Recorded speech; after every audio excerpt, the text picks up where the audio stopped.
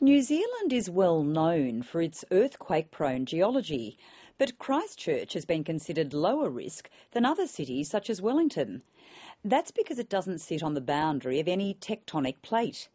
This latest quake, described as a 1 in 5,000 year event, is set to provide new scientific insights and pose new challenges for those planning to rebuild a city.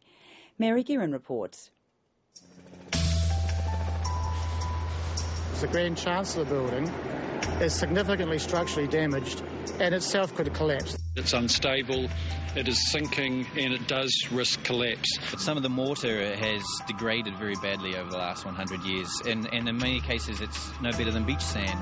As Christchurch's history, its iconic buildings continue to fall, it's not only the general public that's shocked, it's the entire scientific community.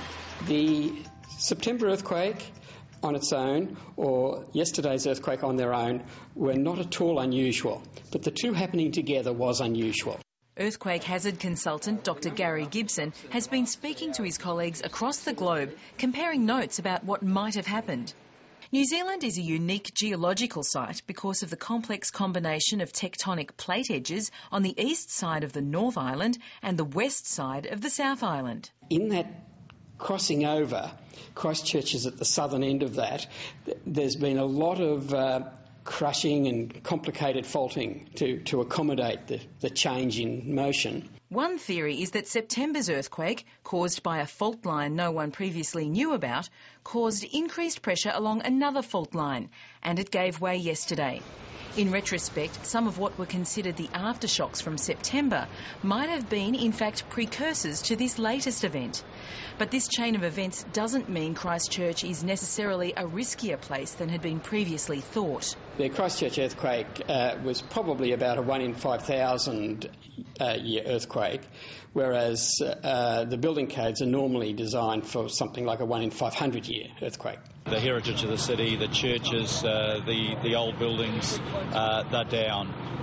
Those that grew up in Christchurch, their grandchildren will never see the city that they saw. So what will Christchurch of the future look like? Gary Gibson believes that while authorities may choose to spend more on construction and design, the building codes won't need to be tightened. He's worked on the codes in New Zealand and he says the engineering there is top-notch.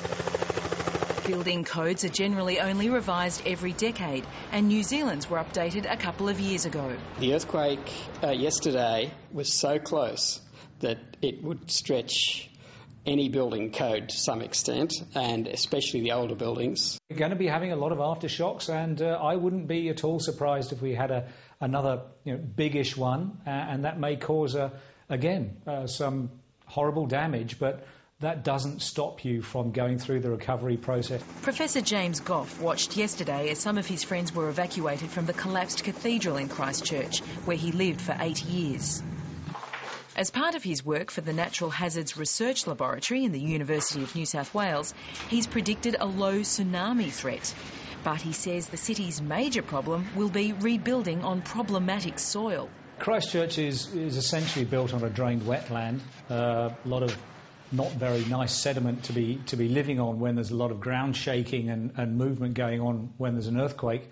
Not a great place to build a city. Dr. Gibson says a process called liquefaction was perhaps more significant a problem than building standards or design. It's like if you're down on the beach and you wiggle your foot in the sand, at some stage it suddenly liquefies and you end up with a puddle and water. And it's got no strength.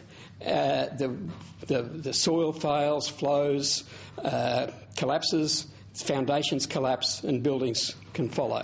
The museum in Wellington is one place that's used compacted sediments in its foundation to stave off liquefaction, but that may not be feasible on a large scale. Very expensive. For housing or roads or so on, at this stage I can't think of an economic way of reducing it. The scientific upside of this whole episode is that hundreds of strong motion recorders had been sent to Christchurch after the September event, making this latest earthquake arguably the best recorded in history. And with knowledge, hopefully can come better guidance in the rebuilding process.